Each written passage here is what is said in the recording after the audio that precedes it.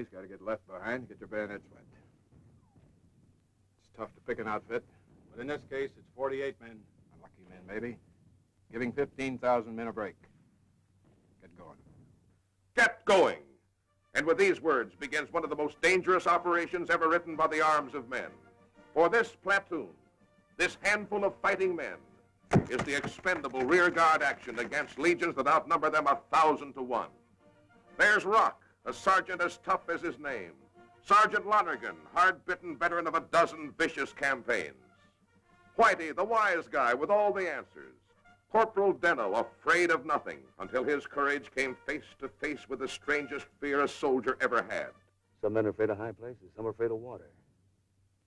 And some are afraid to be responsible for the deaths of a lot of other guys. That's me, Rock. A strange fear, yet it leads him to a moment of heroism and suspense never before seen on the screen, as he risks destruction in a minefield planted with sudden death. Denno, I'm warning you. Get back. You'll blow us both up. Well, then why don't you get a transfer? They got the buddy system now. If you got a buddy, they'll put you both together in the same outfit. I got a buddy in Pittsburgh. She's a blonde and operates her own pool hall. I wonder how long it'll be before they get wise to us. When you hear a tank, that's the main event. A tank means they'll push through us like we were a paper bag.